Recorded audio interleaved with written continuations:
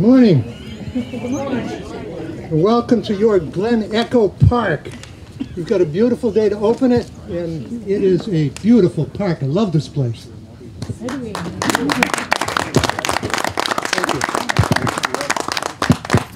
So now I'm going to go through a bunch of thank yous, because this park would not have been possible without the cooperation of all these people and organizations that I will be mentioning. Joanna L. Gibson.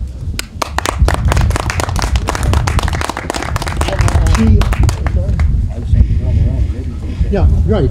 She sold the land to Stoughton for conservation purposes, and we thank her for that.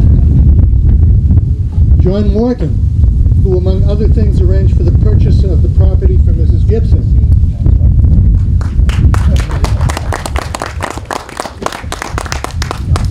John Linehan. And Artist Johnson, who strongly advocated for the purchase of the property and was very much pushed for this. And as part of the process, the residents of Stoughton and Canton participated in a survey telling what we wanted in this park and what we didn't want in this park, and we thank them for that. And thank you. Carl Zick, he was the landscape architect that took all that information from the survey and made the preliminary designs for the park.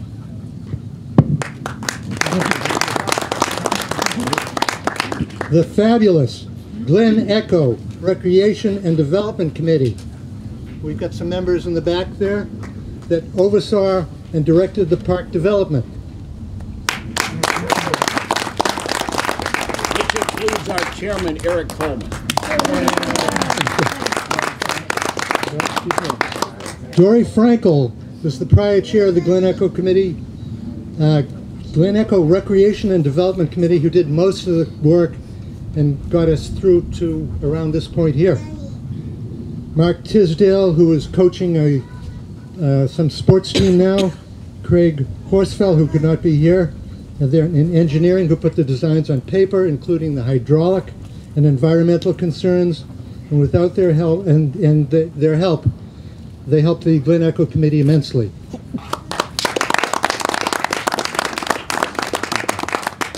The Community Preservation Committee, who is our source of funding. Forrest Lindwall, who I don't think is here, he surveyed he solved a surveying problem which would have put this thing out of reach, and he made it work. Forrest Lindwall.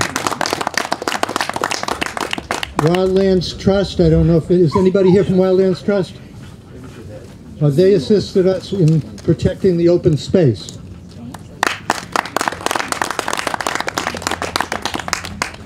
The Massachusetts Tribe at Ponkapog, our Good Park neighbor, over there, bordering the lake on that side.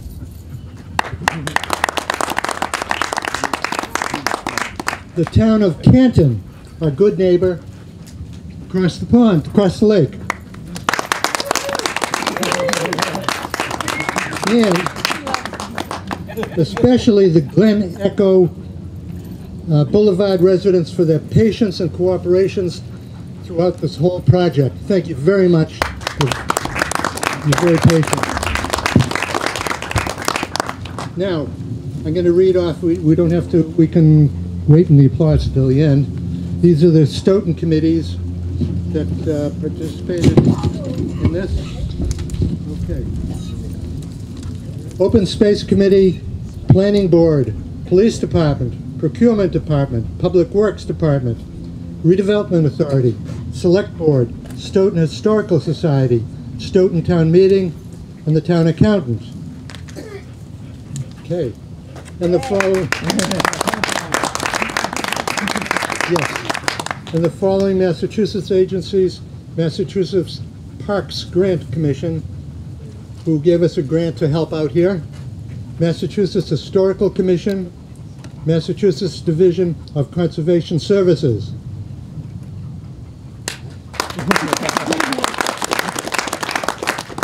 And lastly, those who are working for and achieved their Eagle Scouts, who made contributions to this park.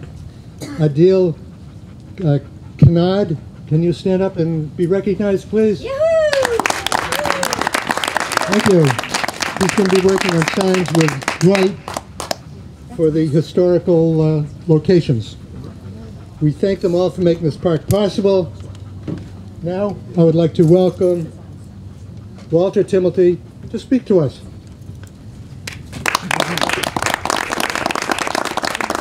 Thank you very much, Eric. Thank you. Thank you, and good morning. Good morning. Chair Roberts. Good morning. Mark Damanian. I see Lou Gito is here, Steve Cavey from the Select Board as well, and various representatives from great boards here in this town and great committees that do great work for us all. It's my privilege to be here on behalf of Bill Galvin and Ted Phillips, first of all, to say thank you to the Glen Echo Committee and every single department in town and committee that made this happen. The people of this town deserve the very best, and with this park, it's another example of the people of Stoughton getting the very best. And, yes, absolutely. So, to the Glen Echo Committee and each and every department and committee, and our scouts, of course, that Eric, you so aptly delineated, thank you very much for what you've done. This is great teamwork. Stoughton is all about teamwork, and I'm proud to be a part of it, so I thank you for that. Eric, if you would come forward, please. I offered recognition in the State Senate, honoring the Glen Echo Committee and the town of Stoughton. So if you would come forward, please, Eric. And if Chair Roberts would come forward, please.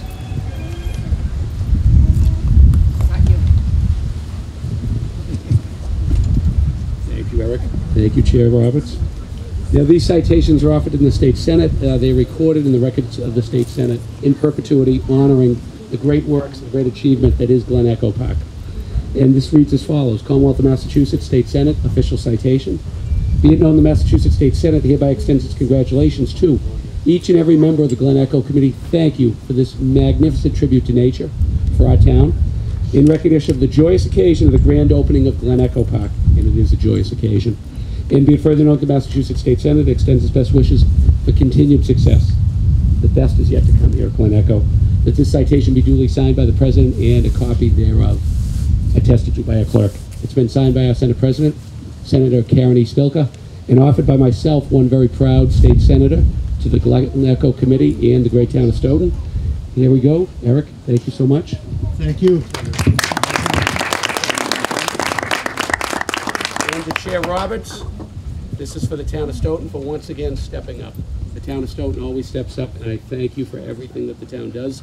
And on behalf of myself and Bill and Ted, thank you so much to the entire town. Chair Roberts. Thank you so very much.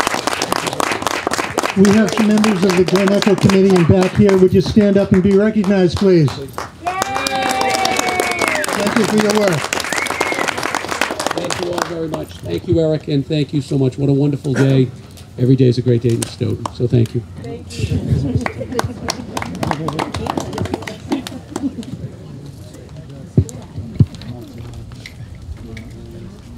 Next, are we on? Hello. Okay, we've got Mark Zamanian, chair of the CPC, to speak. Mark, you ready? Thank you, Eric, and thank you all for being here today. I want to thank Senator Timothy for joining us today and for giving out those citations. I've known Walter a very long time, more than 4 decades, and Walter, to me at least, is the epitome of what a politician should be. And this is not because of Tuesday, folks. This is honest. Walter supports Stoughton. He's here for Stoughton. He represents our citizens, as he does all the citizens in his entire district. And I want to thank him, and I want to thank Representative Phillips and Representative Galvin, who could not be here today. So from the bottom of my heart, Walter, I thank you for all you do for Stoughton.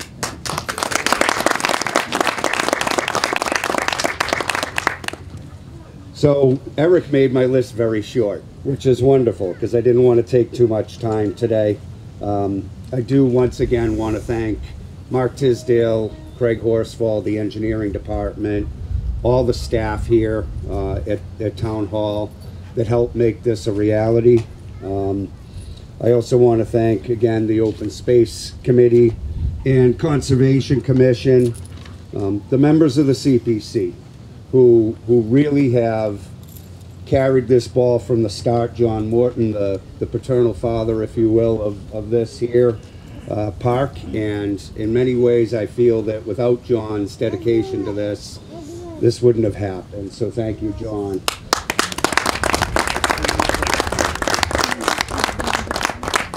The residents here at Glen Echo Boulevard and the surrounding streets and the residents of Canton, you've put up with an awful lot. And I really hope that this park, you know, helps assuage some of that pain that you've suffered through. Any change is difficult for us as a town, but most importantly for the residents that are affected. So I wanted to thank you personally for all that you've done. Thank you again. Most importantly, this would not have happened without the town meeting representatives. This land was purchased through town meeting in 2011. Plans were developed, and through the CPC, town meeting funded twice, once in 2015 and once in 2020, again as a supplemental package, this park. I think this is just the beginning. I think this is going to become a greater place even still.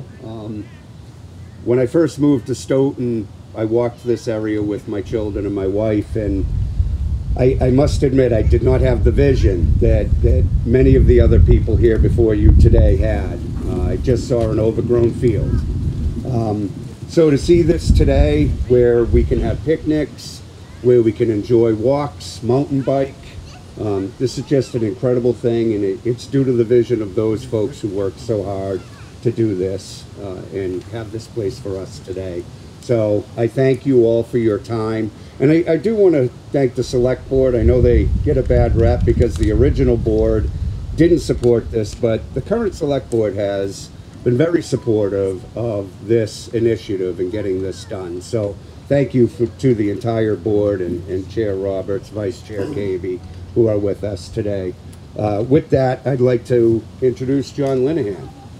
John's the chair of the Open Space Committee. John, thank you, and your dog. Thank you, Mike.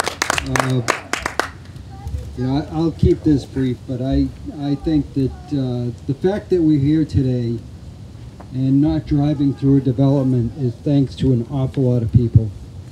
And John Morton was at the forefront of it. We worked for over a decade with the owner, and in the end she gave us a heck of a deal on this absolutely irreplaceable land. And there were others interested in its value in developing real estate, and she was really committed to having it preserved forever. So I am thrilled. I thank her in spirit. She's here with us today, and I'd say very happy. And one of the things that I just want to point out is so many people worked hard on this, and it's not for us that are sitting here today, but for my grandson over there and all the other kids that we've seen here, and it's for their kids, because this will be here forever. So thanks to everybody, that very long list of people who were thanked, because it did take a village, in this case a town, and the town meeting voters to approve it, and so I think it was one of our wisest decisions ever. And I'm going to introduce David Lambert. David's the town historian. Thank you, John.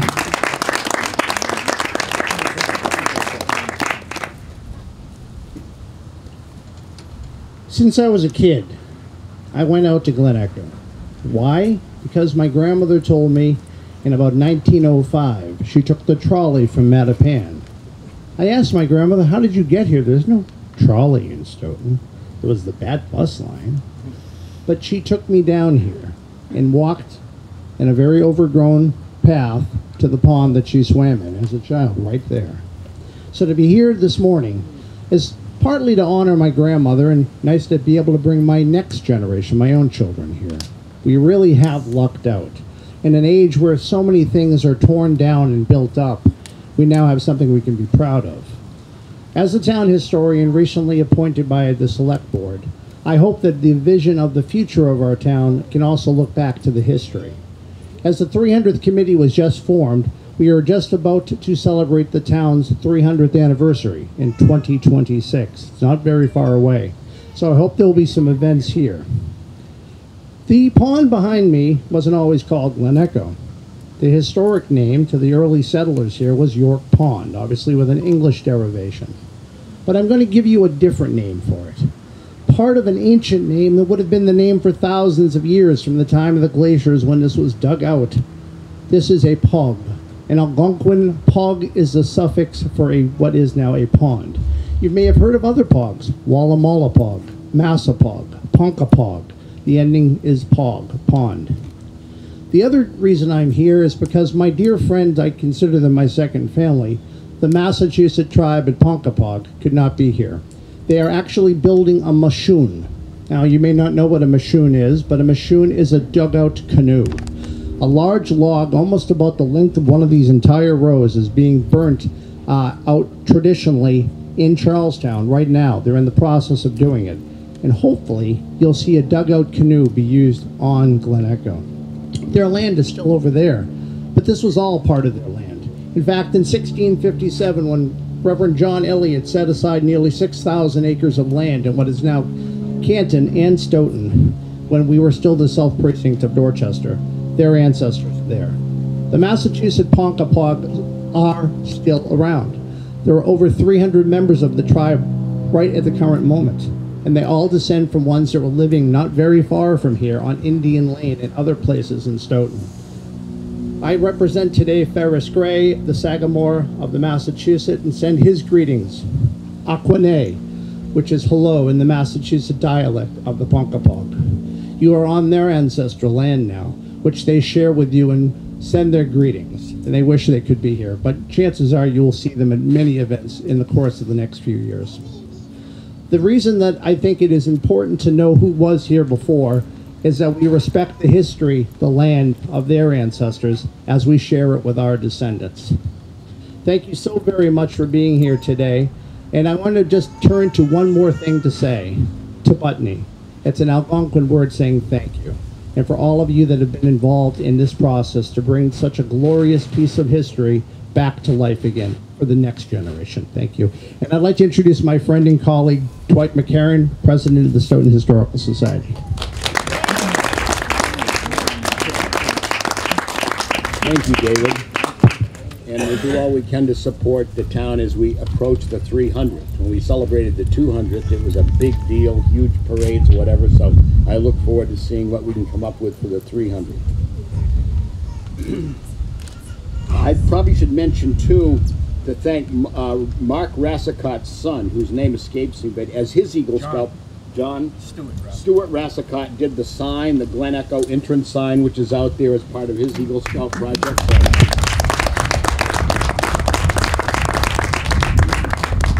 this land is grounded in the past. If you haven't gotten one of these booklets yet, make sure you get one before you go. On the back, it's got a picture of that foundation right over there. When the Stoughton class of 1943 came here to celebrate their graduation, or some members, just a week before most of them went off to fight World War II, that ballroom was here. And we have a booklet that shows John Carabazzo's father wrestling with his friend right about at this spot, and you can see the ballroom, which shows up here.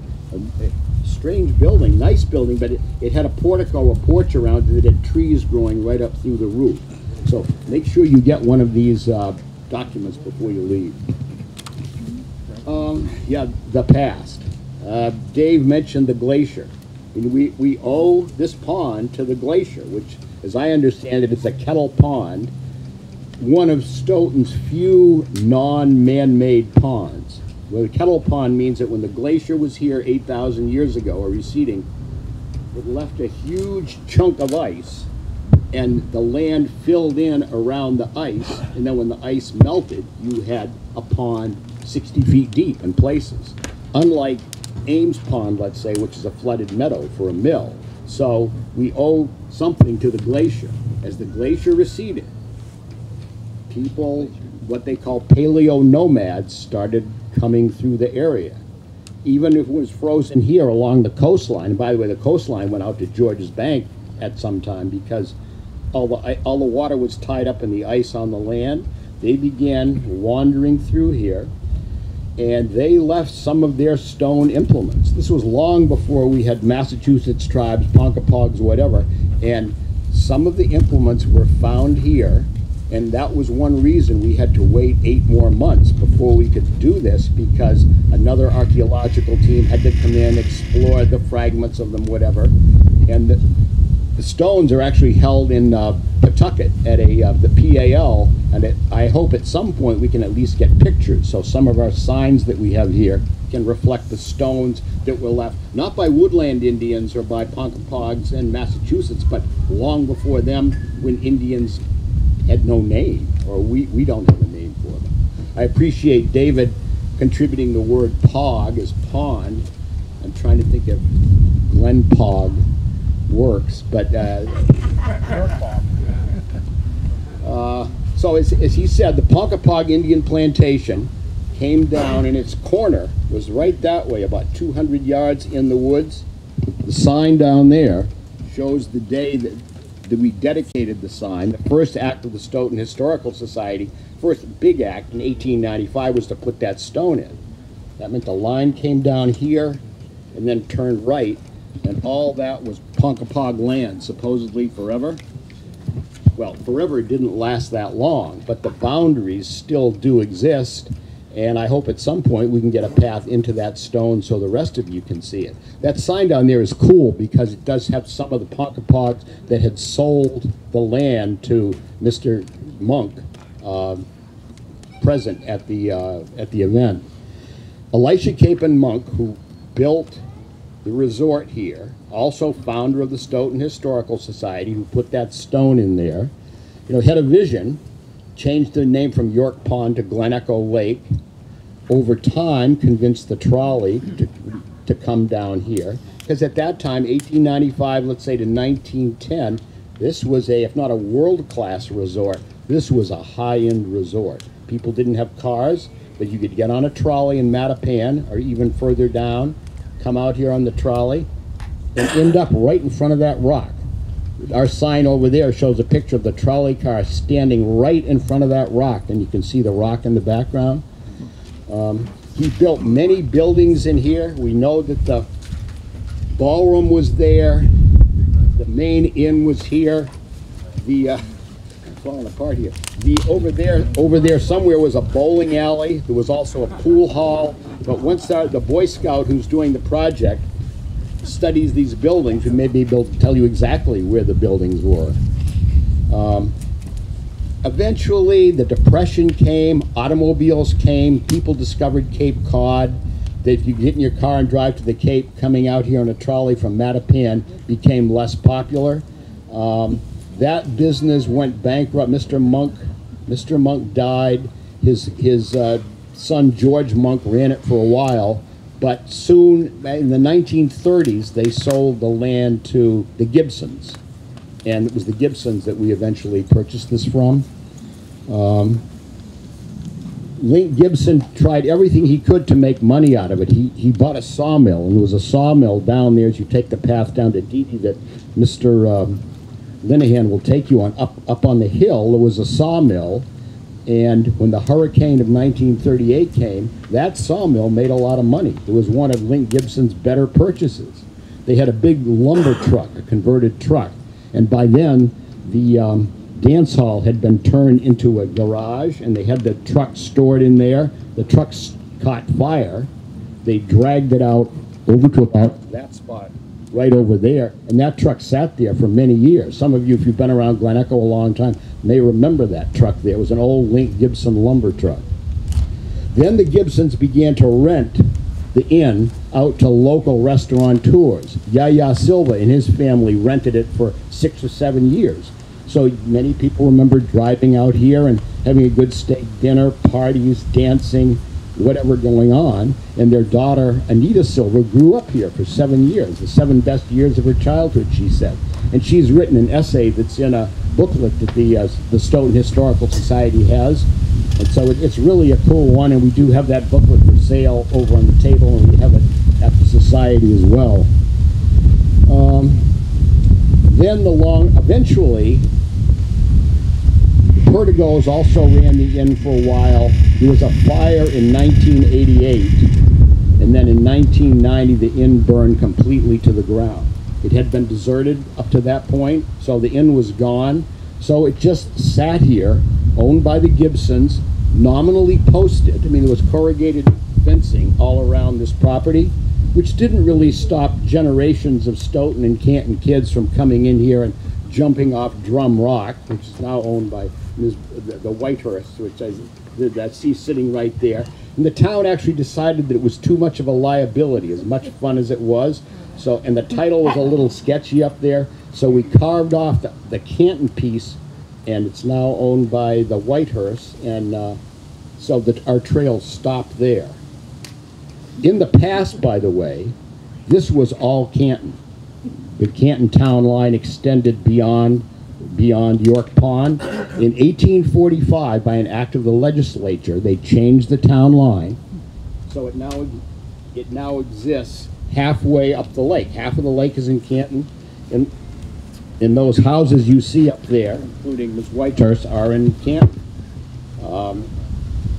Any pollution from the pond, by the way, doesn't come from Stoughton because we have no houses here. It's going to be. I've heard that some of the septic systems up there were built by Ponkapog Indians back in the day, and they're still being used.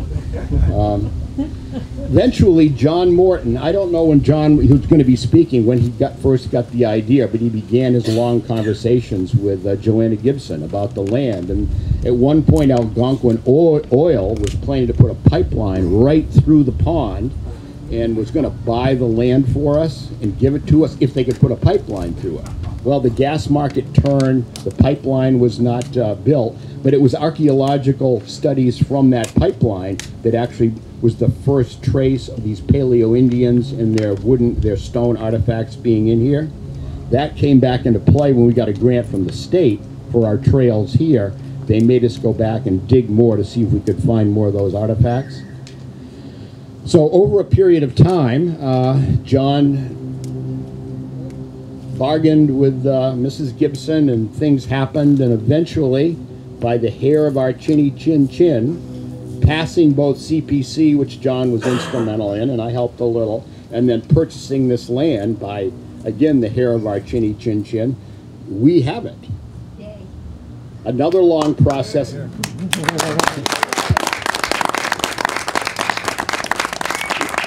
we'll now move to the present. I mean, the present, I'm a history geek, but I do have to remind myself to live in the present. In the present, we got a beautiful fall day here. Couldn't have asked for a better day. We got a beautiful spot. So no matter what I say about the past, the real enjoyment is when we step on those trails and see what's out there. And for the present,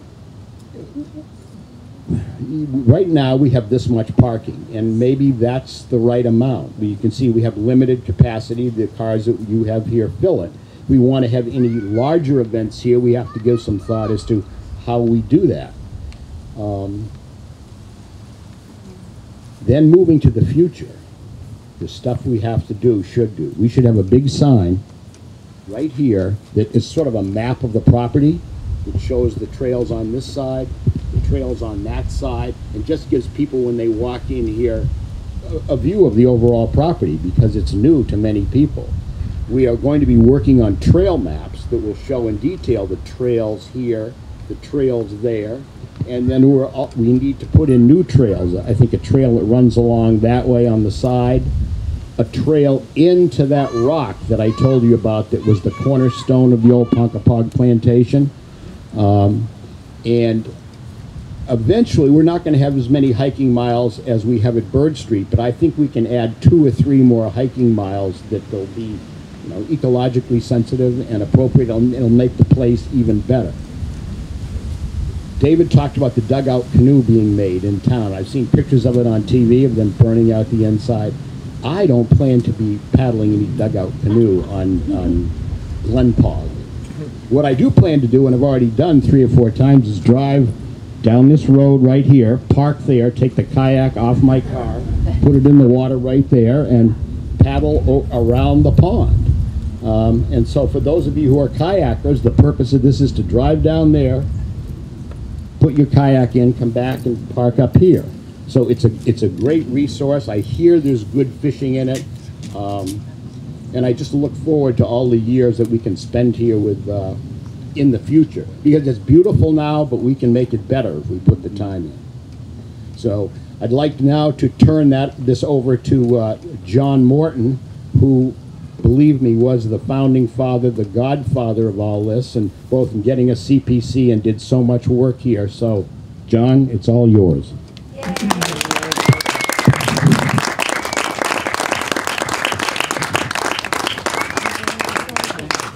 Hello, everybody. Thank you for coming.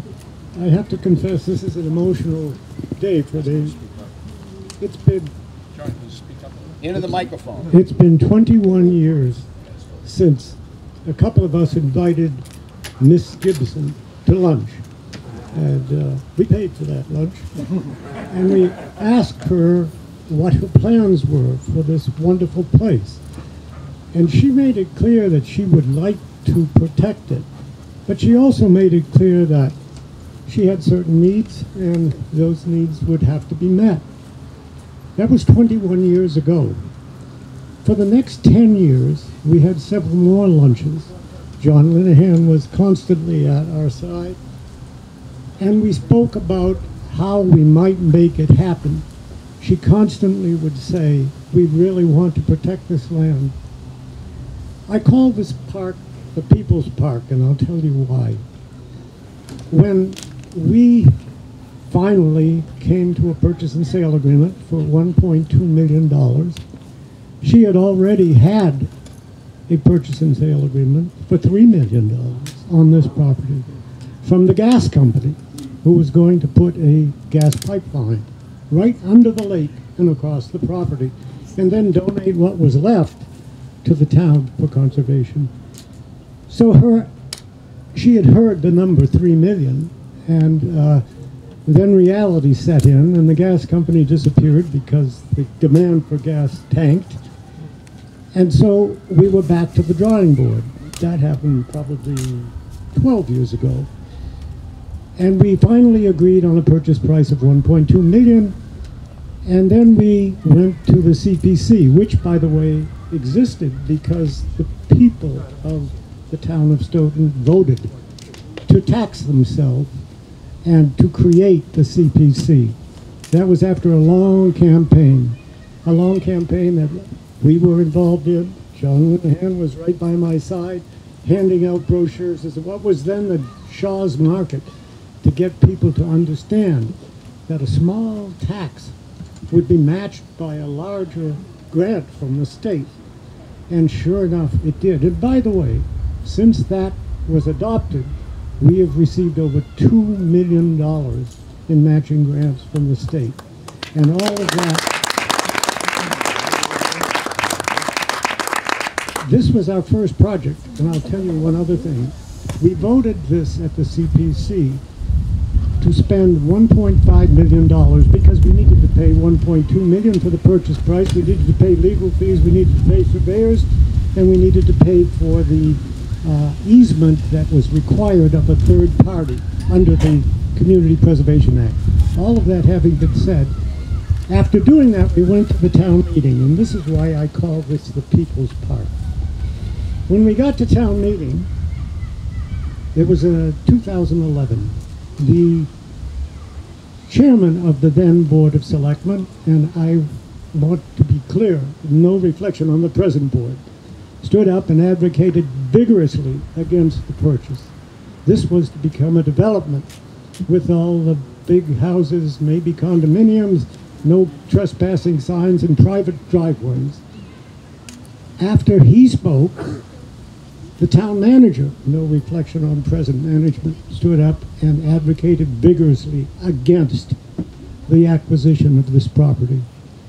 And then members of the Conservation Commission, but mostly the Open Space Committee, stood up and said something and I can summarize it by what I said. I said to the town meeting, if you vote against this, future generations will never forgive you. If you vote in favor, future generations will never forget you. And I think that's true. So, if there's ever a plaque put up here, I want that plaque to say, thank you, town meeting 2011. Without that vote, it would not have happened. Now, I say one other thing and then welcome you all and thank you for coming. This town is a town of volunteers. Almost everybody you've heard from today is a volunteer. They don't make any money for what they do. The Conservation Commission, the Open Space Committee, the planning boards are all volunteers. We all come to this town as citizens, we live here, and we go home. If we don't, as a community, understand that we need to be involved and that our voices are important and that I'm no better than you and you're no better than me and we can all work together to do things like this, then good things will continue to happen. It took a team of dozens of people, dozens of organizations to make this happen, and they were all people, in large part, volunteers. So I ask you to keep in mind that you are the ones who make a difference. You make a difference by doing something, and you make a difference by doing nothing. I want to say one more thing. There's always one more thing. Down the street, about 200 yards from here, there's Cape and Reynolds Farm. They're having a yard sale today. Guess what? All the people at that yard sale are volunteers. They have formed an organization. Citizens did this, not the government. Well, I guess the government, because you are the government. Citizens did this. They have a thing called Friends of Cape and Reynolds. They have raised over $100,000 to support that Cape and Reynolds farm. There will soon be a dog park there. There will be a community garden there. All the planning's been done, and all they're doing now is going back to the CPC, which, by the way, was created by citizens like you to fund some of that, and they're raising money themselves. So when you leave here, take a right off of Glen Echo Drive and drop by the Cape and Reynolds Farm. It's 28 acres. It's a beautiful building with an old farmhouse and a beautiful big barn, and a lot of people who are working very hard to keep it that way. And I thank you all as citizens for the work and the effort that you put in. If at the very least paying a small piece of taxes to the CPC to make things like this possible. I thank you all for coming, and I hope you and all of your posterity enjoy this park forever. Take care.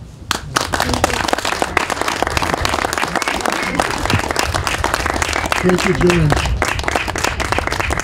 Now I'd like to introduce Jerry McDonald, the chairman of the Conservation Commission. Hi, can you hear me all right? All right, well, thank you all for coming today. As chairman of the Conservation Commission, I'm also on the Open Space Committee. I'm thrilled that this is open. John stole my thunder a little bit because I was going to mention the Cape and Reynolds property, which is also a conservation property that we're doing a project on to try to improve that like we have here. We also have Bird Street area, and we have other areas around town. So check the town website. You can see where you want to go for a hike. Thank you. I really can't add much to this other than it's a beautiful day. I want to thank 3 people that were on the Open Space Committee back in the day. They've already spoken, they've already alluded to it, but we have to give a shout out to Artis Johnston, who is a founding member of the Open Space Committee. I work closely with John Morton and John Linehan on that committee, so they're just did an awesome job, and we have to thank them for pursuing this, and again, town meeting for purchasing the land originally, and then moving on to this project and other things. So that's really all I have to say. So thank you all for coming. Thank you, Jerry. Now I'd like to introduce Deborah Roberts, Chair of the Select Board. Deborah. Thank you so much.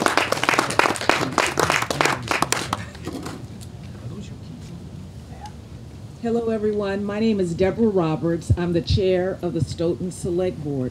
First, I would like to thank Barry for inviting me to talk today, welcoming me to this beautiful event, this grand opening, this ribbon cutting ceremony of Glen Echo. I want to thank the town meeting for approving the funding and for having faith in the development of this park. I would like to thank the Glen Echo Committee for their dedication from start to finish, the whole journey from beginning to completion of this project.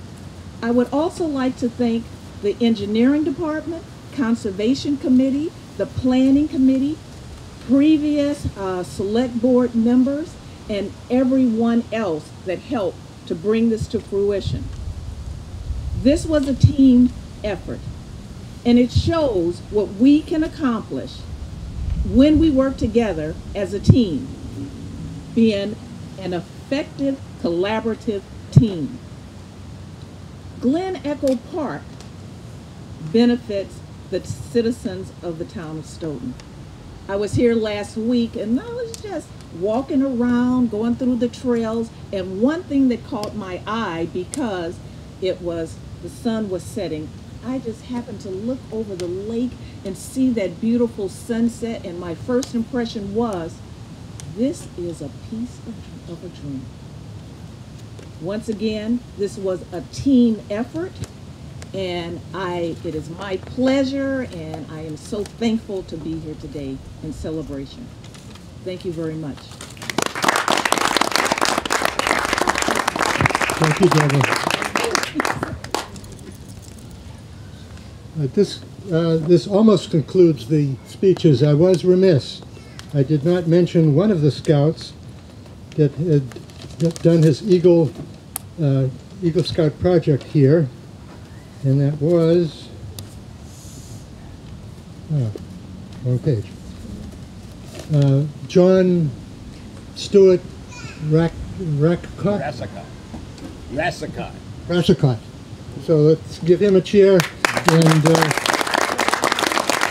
right, so now we've got the ribbon cutting, which we're going to set up shortly.